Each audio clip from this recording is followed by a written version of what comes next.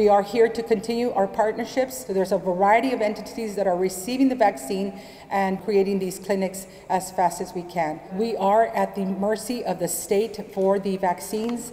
There are more to come as they're being produced. As we've been hearing on the national news, production is what's limited. It's not our resources to get them into people's arms. The production is what's limiting how many we can get out there. But please know that as they come to the county, we are turning it around with partnerships that exist with our school districts and our cities to get them to our constituents ASAP. At this time, these clinics are for persons ages 65 and older, persons that are 18 and older with health conditions, and our first responders. Everyone who did already receive their first vaccine must report to the same place and same location for their second dose.